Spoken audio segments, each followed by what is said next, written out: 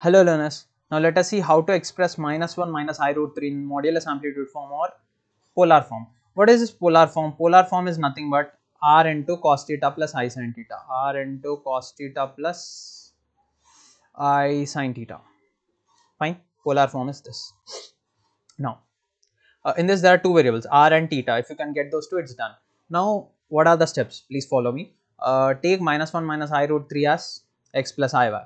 Now compare the real parts. Here the real part is x, here the real part is -1, so x is -1. Now beside I there is minus root 3. Okay, the coefficient of I here is minus root 3. Okay, so and beside I we have y here, so y is nothing but minus root 3. Please consider the sign also, don't forget it.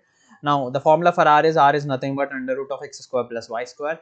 Now just substitute -1 whole square plus minus root 3 whole square, and there is an under root here. -1 square is +1 because any negative number square will be positive. Here also negative number square will be positive, and root 3 whole square is nothing but +3.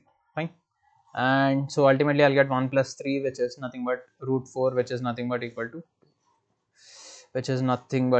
2. So ultimately r is 2. Fine, so one thing we got. Now next, how to get theta? There is a formula. Okay, tan theta is nothing but y by x. Okay, tan theta is nothing but y by x. From that we can get the value of theta.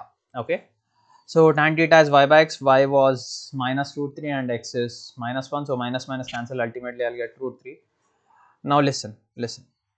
The given complex number, it can be written in the coordinate form as like -1 comma minus root 3.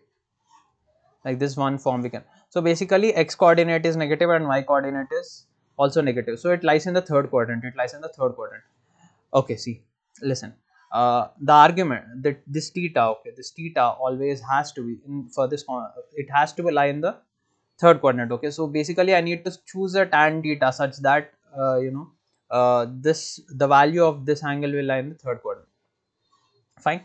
So now the basic definition for argument is that argument of any complex number has to lie between minus pi to pi. Okay, it has to lie between minus pi to pi. Argument has to lie between minus pi to pi. Okay, minus pi is open and this is okay. So now here I need to get something in the third quadrant. Third quadrant means angle has to be between minus pi and minus pi by 2. Minus pi and minus pi by 2. So that's why here my angle is I took my angle as minus 2 pi by 3.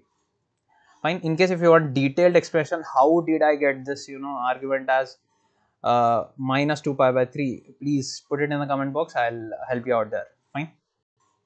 Now next, so theta is nothing but minus 2 pi by 3 as -1 comma minus root 3 lies in the third quadrant. Fine.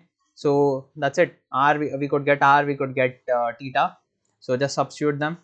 R into our polar form is r into cos theta plus I sin theta. Just substitute them. It's done. We are done with the polar form.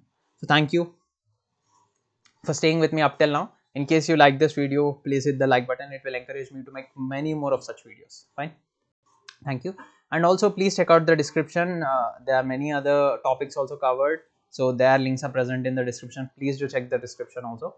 And if this is your first time coming across to my channel, please do subscribe to it. Thank you.